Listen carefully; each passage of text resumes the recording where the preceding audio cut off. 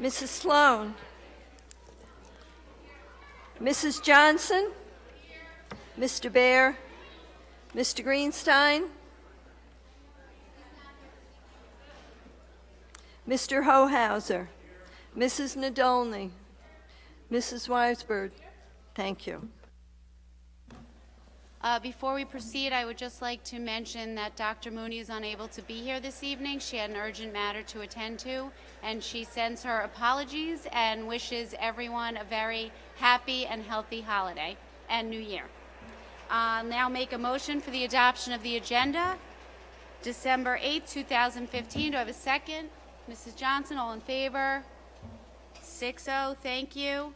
And I will now move to student and community comments. I would ask that everybody please identify yourself for the record and remember that we will be holding to a 3-minute limit.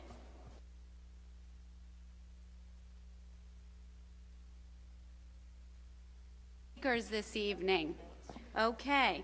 I would just the children from Manor Haven with everything going on right now in the world and our country. It's so wonderful to see all these beautiful children here together, reflecting our fabulous, diverse community filled with so many cultures and so many wonderful, happy, smiling faces. It was really a great way to start the holiday. So I'd like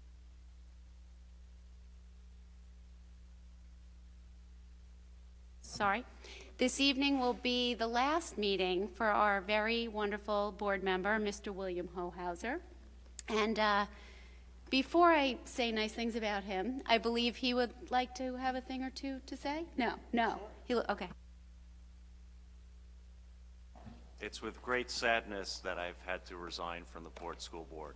My 6+ years here have been probably one of the greatest privileges of my life, and I mean that. We just had a wonderful discussion upstairs in our executive session, philosophical. I'm not talking about the subjects, but it's the point of being able to do this with a really wonderful group, and I can tell you that it's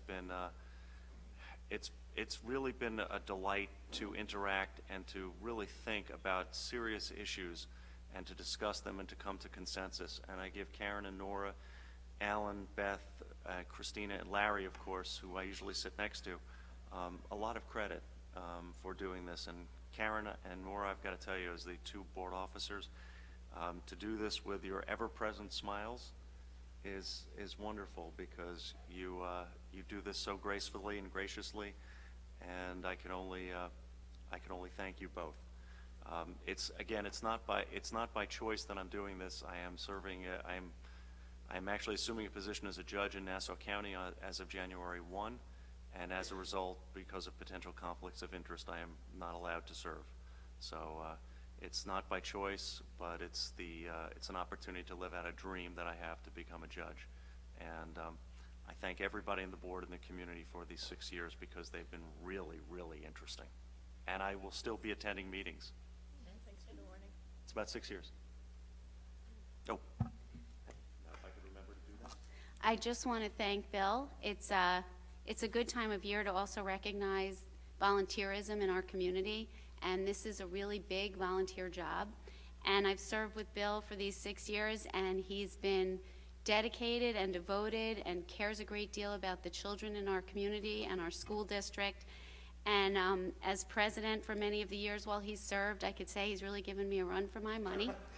And he's been a really important part of the board, and we will miss him and, of course, wish him well. And this plaque that we will give him this evening, because this is what you get for serving on the board, Award of Appreciation presented to William Hohauser in recognition of your service to Port Washington School District, Board of Education, 2009-2015. Thank you.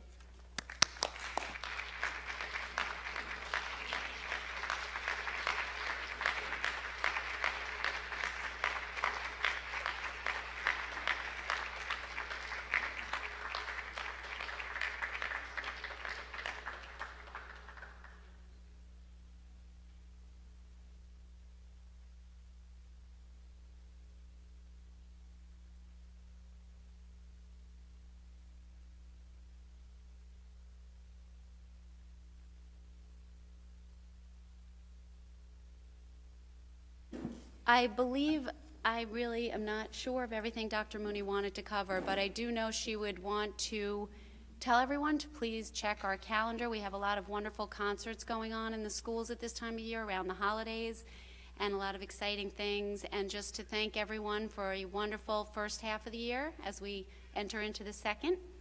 And I guess she would want us to do the enrollment. Thank you. As of December 3rd, our enrollment is 5,458.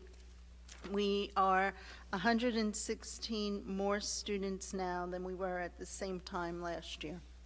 Thank you. 116. Yes, it's growing. I moved off from Bill too fast and neglected to thank his wonderful wife, Sharon, because it's even more fun to be the spouse of a board member. So thank you very much for all this time. Thank you. Oh, yes, a little applause. I am going to make a resolution now for the award of tenure to Deidre McCooey for speech from Guggenheim and Schreiber. Do I have a second? Mrs. Johnson. Ms. Fennick, do you want to, is she here this evening? Oh, good. Please stand up. Thank you. I'll take the vote so that we congratulate you. Any, all in favor? 6-0. Thank you. Congratulations. Congratulations, Deirdre.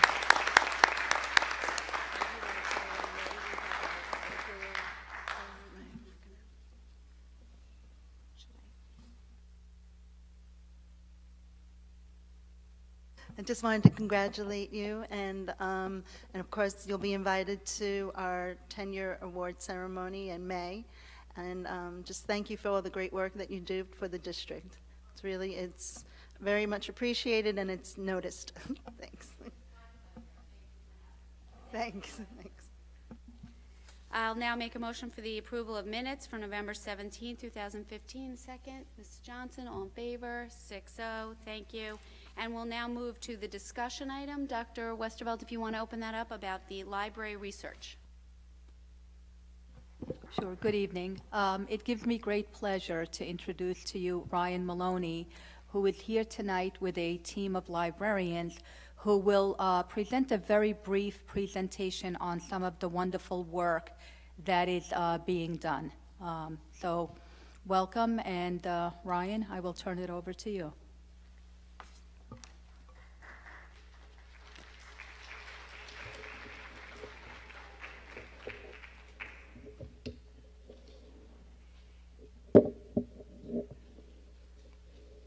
Good evening, members of the Board of Education, District Administration, and Port Washington community members.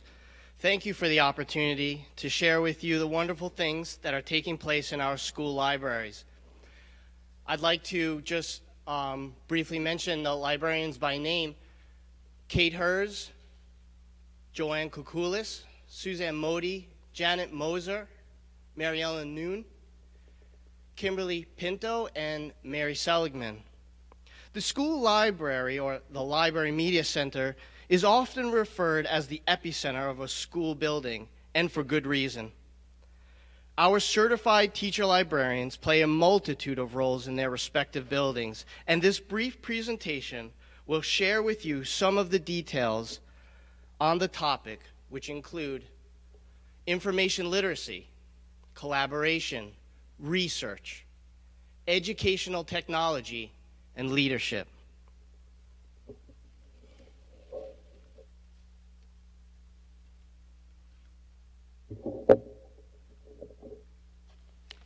Good evening. I'm Janet Moser. I'm the teacher librarian at Sousa Elementary School. The heart of information literacy is reading, both for pleasure and for academic purposes, including research. We teacher librarians foster the love of lifelong reading by exposing students to various genres of literature, including multicultural resources. We conduct author studies and bring authors and illustrators into our schools. Resources are shared in varied formats: print, audio, and digital. And of course, teacher librarians are entrusted to develop our library collections to ensure that our students have access to current and engaging resources.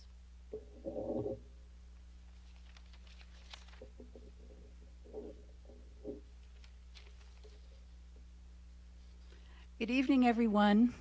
I'm Mary Ellen Noon, and I am from Manor Haven School. And the topic that I will be addressing this evening is collaboration. The teacher librarian collaborates with all members of the school community. This involves grade level meetings with teachers to plan, implement curriculum and research, and provide all the necessary resources. Keeping administrators abreast of current trends in information literacy, coordinating with our PTAs and HSAs on various school-wide programs, working with various community organizations such as the Port Washington Public Library to stress their importance.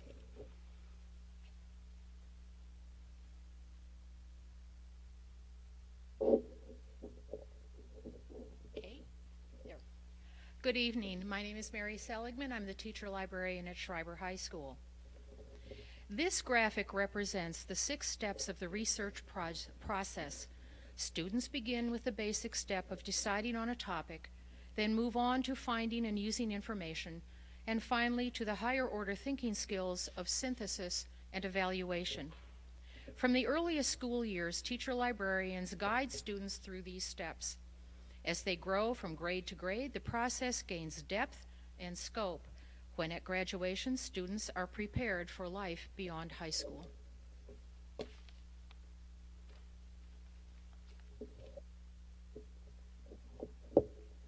Hi everyone, I'm Joanne Kukulis, the teacher librarian at South Salem Elementary School, and I'll be talking to you about 21st century skills, in particular educational technology. The use of educational technology is fundamental to school library programming, including research. Technology skills are crucial for future employment needs. Today's students need to develop these skills that will enable them to use technology as an important tool for learning, both now and in the future. Project-based learning and research in school libraries boost the effective use of technology. Thank you. Good evening. My name is Suzanne Modi. I'm the teacher librarian at Guggenheim Elementary School. And I'm here to speak about somewhere. There we go. Nope. Leadership. I'm here to speak about leadership. As teacher librarians, we are on the forefront of our profession, adopting changes in curriculum and technology to improve student academic achievement. We participate in professional development at national and local level through the American Library Association, American Association of School Librarians, New York Library Association, and the Long Island School Media Association. Through presentations to our staff and community, we share materials and resources such as best books for the year, databases, websites.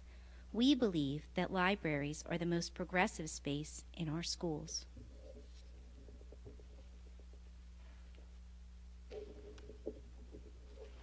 Mary Ellen Noon again from Manor Haven. It's important to remember that certified teacher librarians bring our students into 21st century literacy skills. The students who are educated by certified teacher librarians achieve the overarching 21st century literacy skills. This prepares our students across all grade levels for future college and careers. Thank you.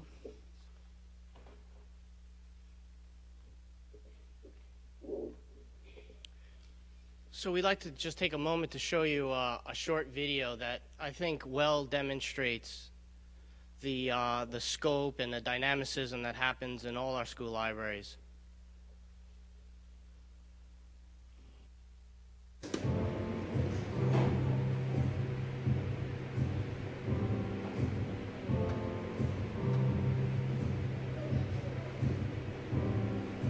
School library meeting specialists are very important, not only in New York, not only on Long Island, but across the United States. And the most important reason is that they facilitate programming in the library. They also have a lot of information about resources and books that they provide to the school and its constituents. So not only do the parents use this, the websites, but the students, of course, for research, and even the teachers.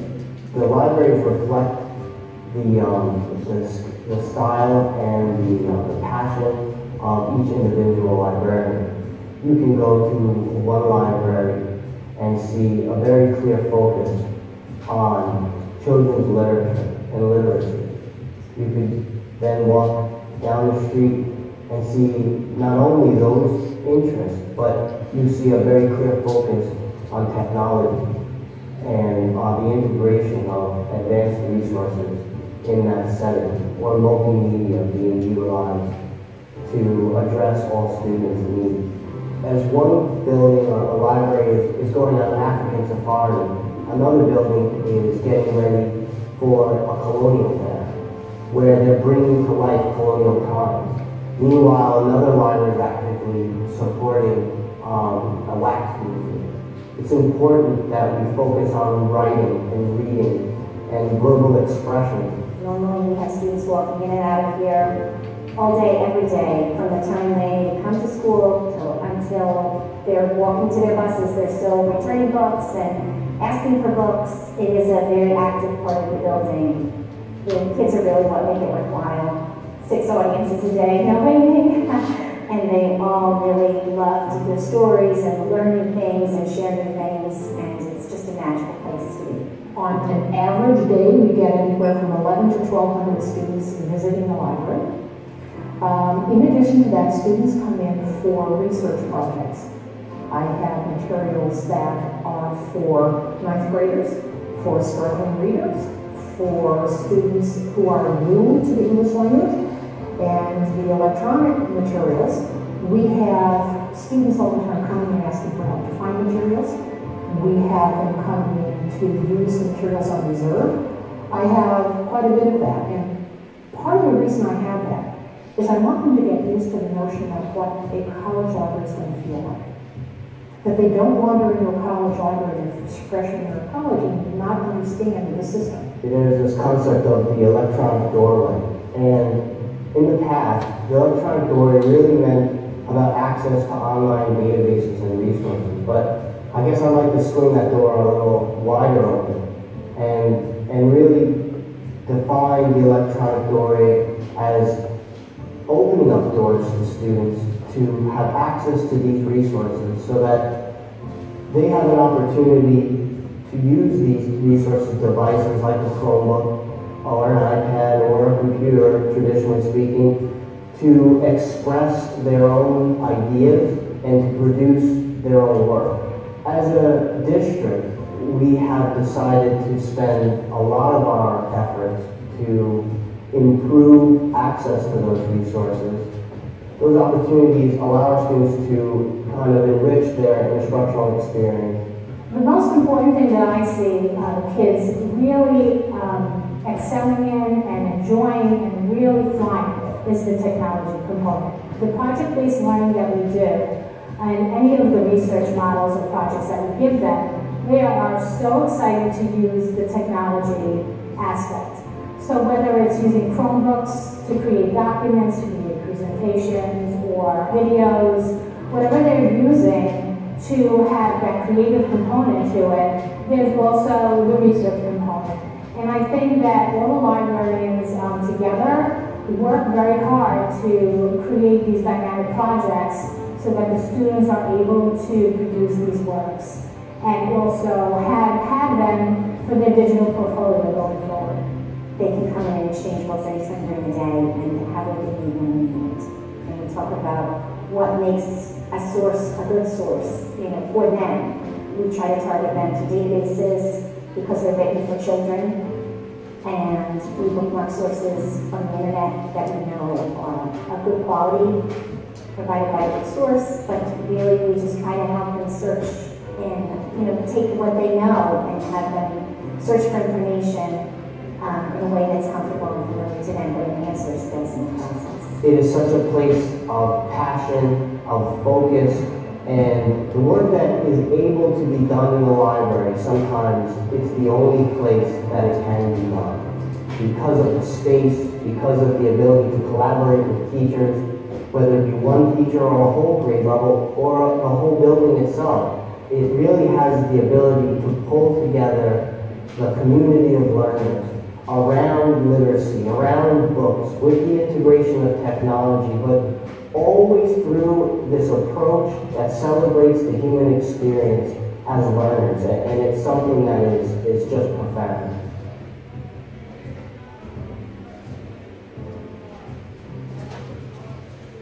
So as you can see, our libraries are more than technology or 3D printing or computer coding. It's more than book exchange or story time.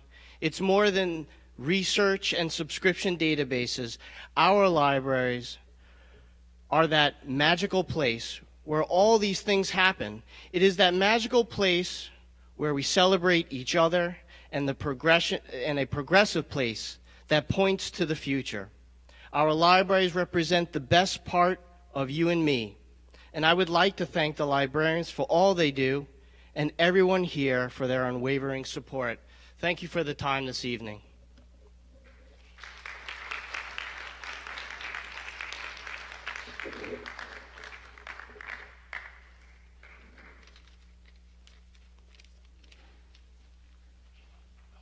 I want to thank you for the presentation, all the teacher librarians and Ryan. I had spoken to Dr. Mooney about having this as our discussion this evening because a lot of people ask us about what it is that goes on in the libraries, and we really wanted you to have the opportunity to speak tonight and showcase how wonderful you are.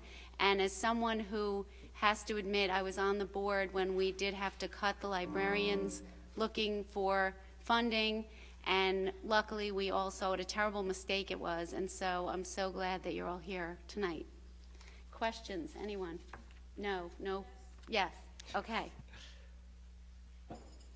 Hi, thank you. So in the presentation, the video, you actually showed a decent amount of technology being used there, the Chromebooks and maybe iPads and stuff. I was just curious, at this point, how much is actually done on some sort of screen versus a hard book? And if we were to put money into library resources, would it be more on the aspect of technology, or would it be more on the aspect of building a better Facility. Library of books, if that makes sense? Well, I'll give all the librarians a chance to also answer the question. I think that there's a rich balance between, and from my observations being able to go into the library, I really see a real focus on the works, the books, the research, about looking at everything from pictures and interpreting them as a information gathering component to information gathering skills, working with hard copy resources or online databases. But usually the technology component usually comes as a just-in-time component to take it to that next step or to bolster what they're doing with the existing resources in the library. Would any of you like to, Mary? At the high school, I try to balance print and digital. There's no question that digital costs a bit more money because databases are more expensive generally than print materials. But almost every project that I work on with kids, they are required to use print materials. I'm a believer that this stuff is not going away. We are not going to get away from print. It will always be there. And I may be naive about that, but that's what I think. And I think it's important for a kid to be able to take a book in their hand and know how to use it and gather information. The topics that the books are not terribly useful for is some of the science research where kids need to get data that was created within the last 5 years, and that's where the digital resources come in. I have chosen at the high school to buy digital reference books. The reason I did that is so, and you all go up to the high school library for your meetings before this, we have a reference section. There are books there. But the digital allows them to access that material any time of the day or night. And because I get usage statistics, I know some of our high school kids are getting that material at 2 in the morning when we're not open. And so that's the kind of material they will see at the college level, but they will also see books. College libraries are not ditching books. And I intend to keep that balance because I think it's important.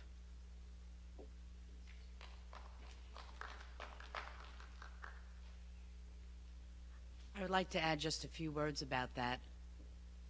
For research, Mary Seligman spoke excellently about the use in the high school. At the elementary level, not only are we working on research, but we are exposing the children to literature and, as I said earlier, creating lifelong lovers of reading and literature. I thought as the years went by, my students would migrate to ebooks and, you know, that would be the way of the book. The children tell me no. They want, when they're reading a pleasure book, they want a book in their hands. So the ebooks do have a place and they do get used in a certain way, but the children seem to have the same mindset as me. When I'm reading for fun, give me that book in my hand. It's a different kind of reading and it works. So a good mix is what we need. Thank you.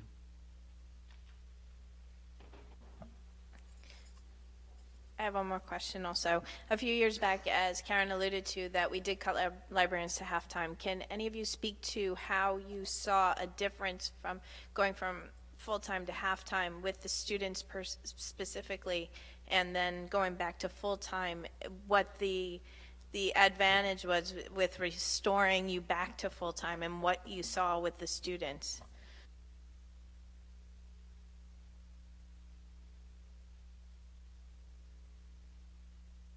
I'm Mary Ellen Noon, and I'm from Manor Haven. And I think it was probably one of the most devastating things that ever happened to us. And, you know, when you come to a school library, and you come to any one of our school libraries, there are always kids in there. There's always kids in there, whether they're there for reading, whether they're there for research. And when we were cut, I was in Manor Haven for 2 days, and I was in Guggenheim for 3 days. We had 2 full-time jobs in 2 schools, and every time you would walk by the library, it was almost as if there was a death in the family because nobody was going in. And just that feeling that the kids, where are you, Mrs. Noon? Where are you, Mrs. Modi? Where are you, Mrs. Kukulis? Where are you, Mrs. Pinto? Where are you, Mrs. Moser? Did I miss anybody? Okay. It was really awful. It was awful. And the fact, when we came back, it was almost like the whole school came back to life again. And it's growing more and more. And I invite anyone up there just to come in and sit for 1 day and see how wonderful our school libraries are. So please don't ever do that again. Thank you. Janet Moser again, Sousa Elementary. I always have something to say. Thank you for the opportunity. When our library program was restored, it felt great, and it was like, okay, let's jump right back into it. And then I couldn't understand what was going on, and I'm like, what is the matter with my students? Why aren't they getting this? What is going on here, and why is my library a mess? Don't they know how to take a book off the shelf with a shelf marker? And yeah, I couldn't understand why they couldn't find the books. And then I realized that was just a small little sign of the damage that had been done by 2 years of the cut in the program. Can I tell you, I just now feel that we're back to where we were, that we've caught everybody back on their skills, on their research, on their use of a library to locate information. So yeah, the effects of that were seen, unforeseen, revisited, and we're just healing over now. So thank you for the restoration. Thanks. Ryan, just a question. As far as connectivity, are we connected to other libraries outside of our own system?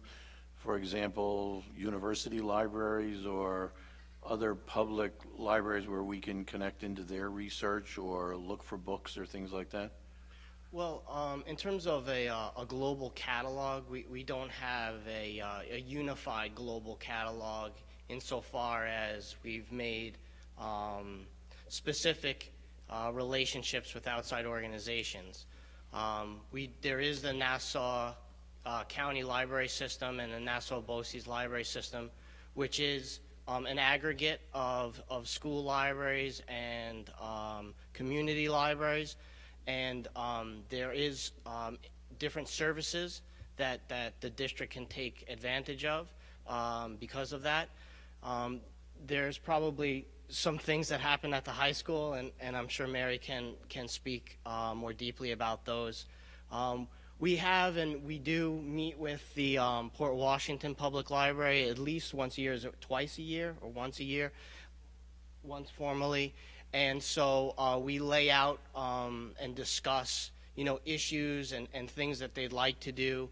And there's always a discussion about digital resources, let's say, like subscription databases that our students are going to the public library after school. And so we've been working with both district office as well as the public library to come up with a few different proposals that possibly could be benefited through some of the state funding sources that have been made available most recently. And so, so we are exploring that and thinking about better ways to give our students access to resources. One thing that we're thinking of, to give you a perspective on it, is to build out our server infrastructure so that we can provide remote desktop access to our students anywhere in the world that they can get an internet connection. So they could go to a library computer at the Port Washington Public Library, be able to sit down there, go to one of our services, which is called cloud.portnet.org, which gives them access to a variety of different things, including their personal files, their U drive as we call it. But inside that framework, there'll also be a button that will allow them to launch a desktop, and it'll virtually push what they would see on a desktop when they're on site. And so because they're on site virtually, they would have access to our subscription databases without having to remember or have a physical card that tells them their username and password. So we're trying to break down the walls. One of technology's thoughts as a department is that most of the time our students aren't here. And so we pay for devices and services and they're not being used because it's past 3 o'clock or it's a weekend or it's a holiday or it's the summer. So if we can extend those resources past our business hours, then we're doing a service for the community and the school district as well. But let me also ask Mary to come up and talk a little bit about some of her interactions with outside organizations. Thank you. As just a point of information, I was an adjunct professor at Adelphi University in the library for 12 years while I was working here. I gained a lot of information from that job. I also gained contacts. So I access materials and from universities around the region. I have been able to get materials for students from the New York State Library. Last year I had a circumstance where a student was leaving at 3 o'clock to go to the International Science and Engineering Fair, and she did not have a single article that she had found, that she had to have a copy of it, and we did not have access to it here. I called in a favor and I got it for her. And those connections become very, very important to kids. And it's not just the high-end research kids. It's the kids who are doing honors bio projects, or kids who are looking at particular kinds of projects where the book materials, the print materials we have may not be what they need. But I teach them how to go out to WorldCat, find out where that book is, and I will contact that place either through BOCES or by myself and get an interlibrary loan. And so they do have a tremendous amount of things available to them. And just as a follow-up, I think you had said during the presentation that some 1,100 to 1,200 kids go through the library on a daily basis. Yeah. Are we overcrowded or out of room, or are we flowing that through in a fairly normalized pattern? I think it's in a fairly normalized way. Some students will come in for an entire period and work. Other students will come in, get the work done that they need to get done, and leave. One of the nice things about the design of that library is that we have somewhat of a section. We have a main section where we can seat 80 to 90 students. We have the study carrels, which we have designed. We manage them by telling kids there's absolutely no talking back in the study carrels. It's one person per study carrel, no talking.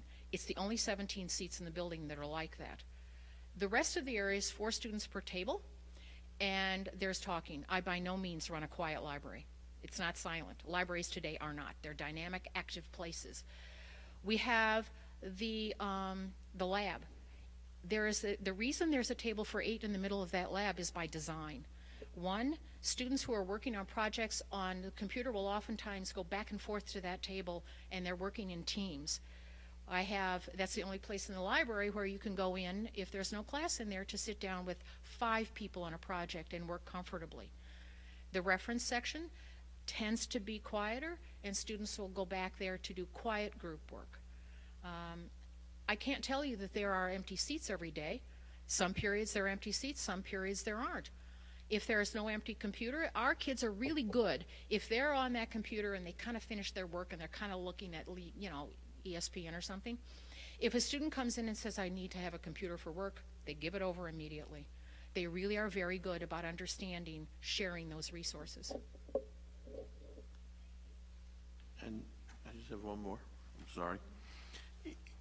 Ryan, in the question that you and I sort of swap almost every time you get shanghaied to the microphone, is there something in the combination of technology in the libraries that we're not funding that if the funding were available that we would do, whether it be more subscriptions at the high school or other things at the elementary building that the buildings would want, but for lack of money, we're not doing something then that would support the 5,400 kids? Well, it is an interesting question, and I know that if I didn't, make mention that to get a complete list of what that might be, I would need to sit down with my teacher librarians to listen to them. But I think that some of the maybe low-hanging fruit in terms of an answer for this question would be, yes, access for subscription database.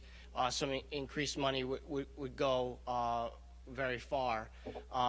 But also I think that if there were some more dedicated educational technology resources, because right now we are in a shared model of instructional technology. For instance, the Chromebooks come as a cart, so we push a cart in, and it's a group of 30 Chromebooks, but that cart is shared across the building, so it might not always be available, and some concessions might need to be made there in terms of project planning and so on. So as we scale up, that would be, I think, a valuable resource, that they have a dedicated cart, let's say, for the libraries. That would be a positive.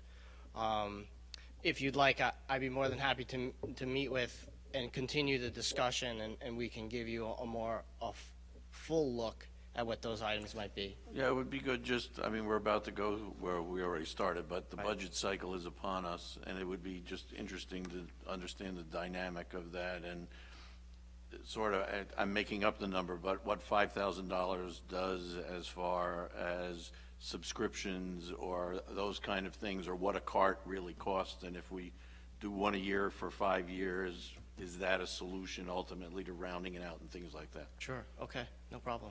Thanks. I think that ends our discussion and All right, questions. thank you, Thank you everybody. again for being here tonight and for your wonderful presentation. Thank you. Thank you. We'll now move to committee reports, policy and personnel.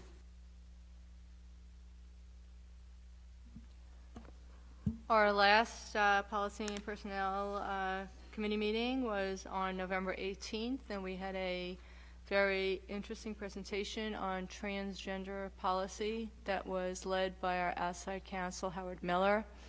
And I think we may have something that will be posted on the website that talks about some of the issues that were discussed. I don't think it's posted yet, but we're going to do that. Our next meeting is on December 18th, which is, I guess, next week. December 18th, next week? Yeah, yeah, next Friday. And at that time, Ryan will be back, and we'll be talking about our the district website.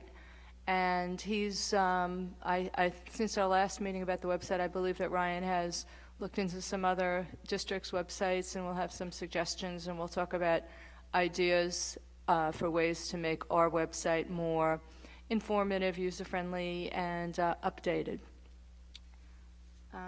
and leading to better communications. Before budget, I just wanted to ask, I forgot, Ryan, will you be able to post that presentation on our website that you had for us tonight? Thank you. Budget, Mr. Bear. We met yesterday morning. We had a presentation by Ms. Wood about infill material, or the need to examine crumb rubber as the infill material, and we did that as part of balancing out the different presentations from different groups. We had some industry resources originally. This was from more of an environmental side, expressing some of the concerns that have been growing in various parts of the country on what may happen with crumb rubber made from used tires.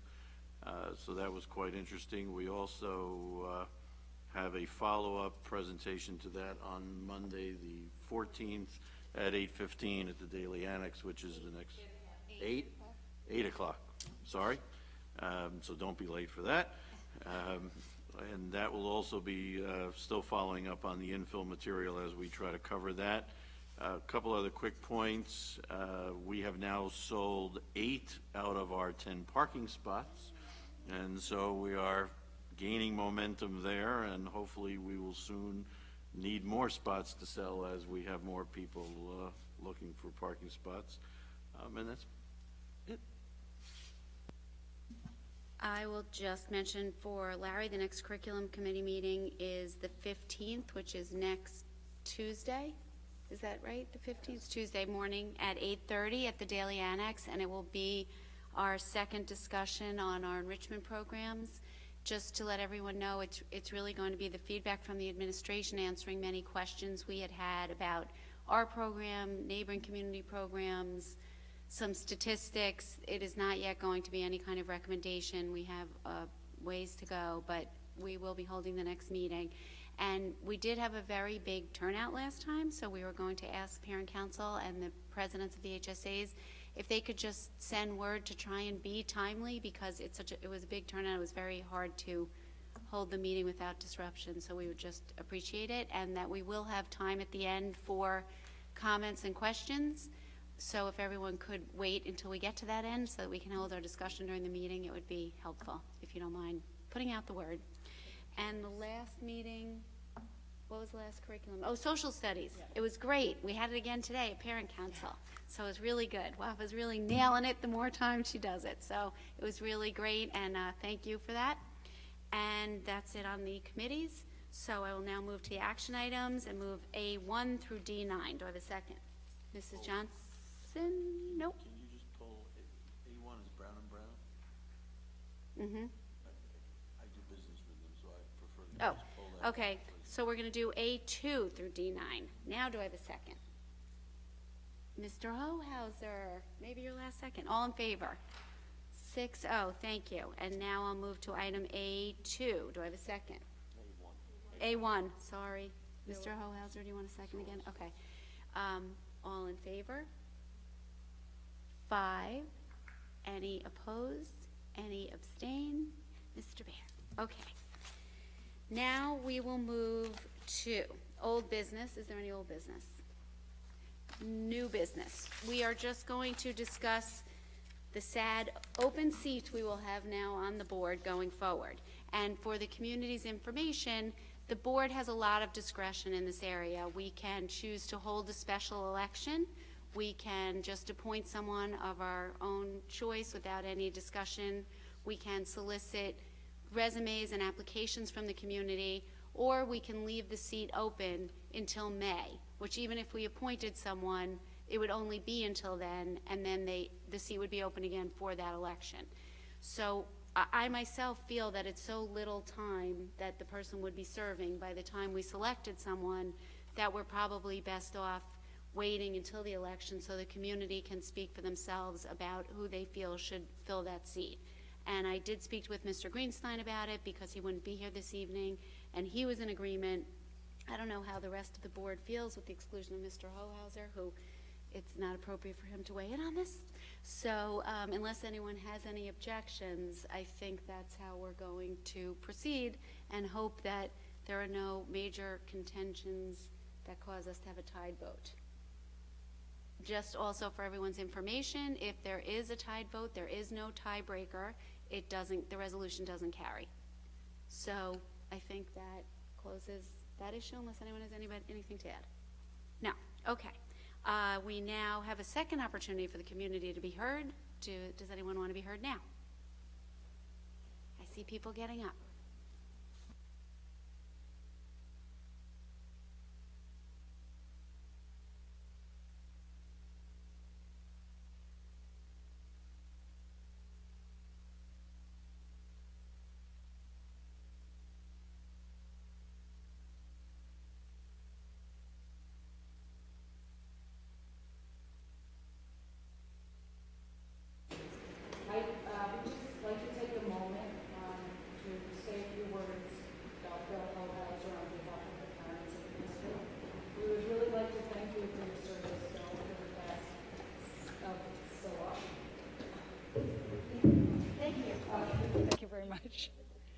Bill, we'd like to thank you very much for your service for the past 6 years or so.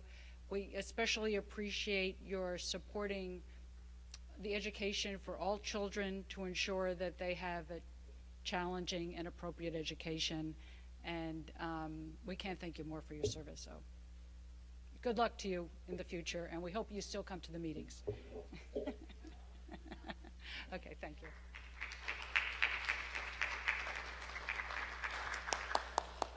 Lynn, I really appreciate this. For those of you who don't know about me, and Sharon obviously knows this, obviously I'm the child and grandchild of teachers, but one of the most important people in my life was a man named Bob Carter, who was a federal judge. He also happened to be the man who tried the Brown versus Board of Education case. And he was our older daughter's godfather, and it's a large part in his legacy that I've been privileged to serve in this capacity. He was a wonderful man who sought educational equality and opportunity for everyone, and to the extent I could further that legacy in any way, that's a tribute to him. So I just wanted to thank you for letting me say that. You're welcome. I think that we're adjourned unless anyone I missed. No. Okay. Thank you, everyone. Happy holidays. All righty. Hi. Yes. Oh, hi. How are you? Are you a new? Last week there was someone. I'm taking over for Harrison. Okay. Yeah, Do you have my email? It's on the website. I do not, but if it's on the website, I can look it up. If you could just email me and I can have your contact information, that would be great. Yeah. Okay.